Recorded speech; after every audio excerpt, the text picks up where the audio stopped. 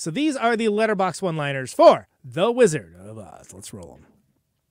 The lesson I've learned from this is that manslaughter is awesome and will make people like you. Yep. And steal trophies, just like the British. Yeah, but also if you do manslaughter, right, and then fucking people are like, oh, they could probably kill another person.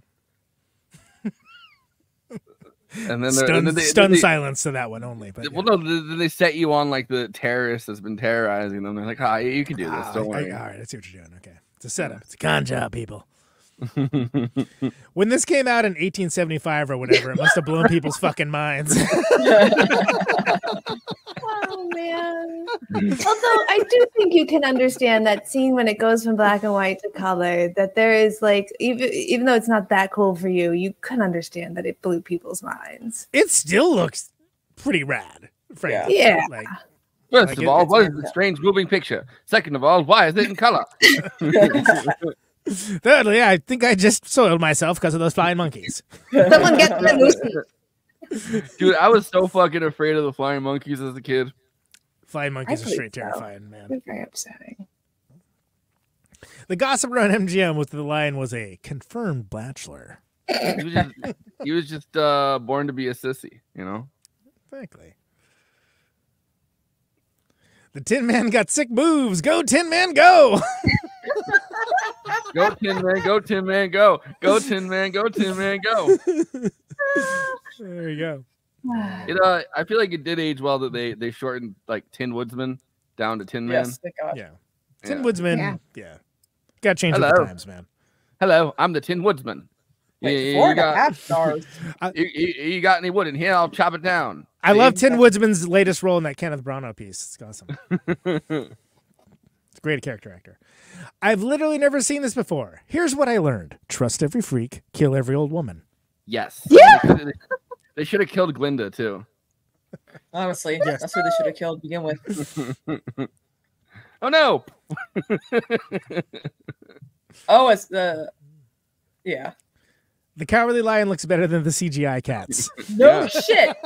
Cats happened, and then God was like, let there be a worldwide plague. Yeah. Exactly.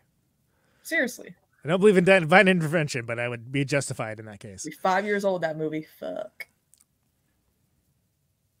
For 23 years, I've been dying to tell you what I thought of you. And now, well, being a Christian woman, I can't say it.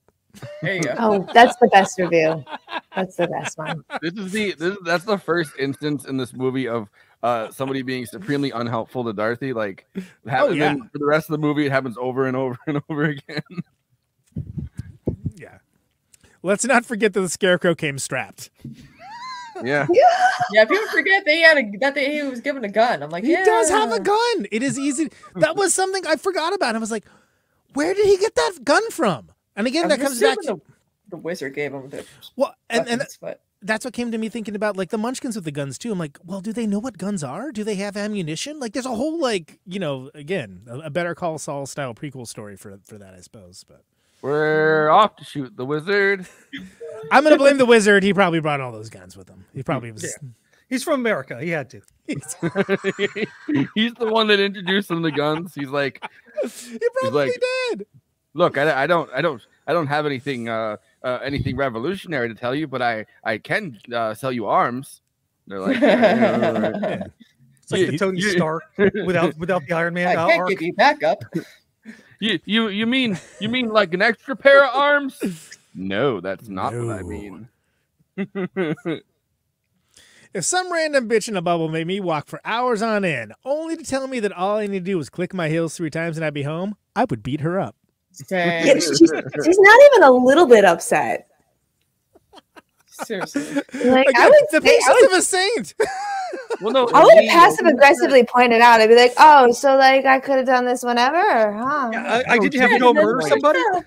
She hits the point where, like, and I've hit this point before. At the end of the night, you just want to go home, and like, however that's gonna happen. It's like I just want to go. So like they're like, oh, you can click your heels together 3 times and say, there's no place like home. You're like, your brain is just exhausted to the point where you're like, okay, it's like after hours or something, right? Like in after hours, it's like I just want to go home, man. It's just cool, man. Cool, man. Far out. But the surrender dorky is very different at after hours. So those are Letterboxd one-liners for The Wizard of Oz. Please follow the show on our HQ account at Movie Night Extra. We are in 2024 posting up all the stories of all of the wonderful movies that we cover on this show. It was crazy looking at the feed, and then the first thing I saw was like the Interstellar thing. I was like, "That's us." Front page, baby! That's right. So if you don't already, please follow the show on that platform. Also, you can follow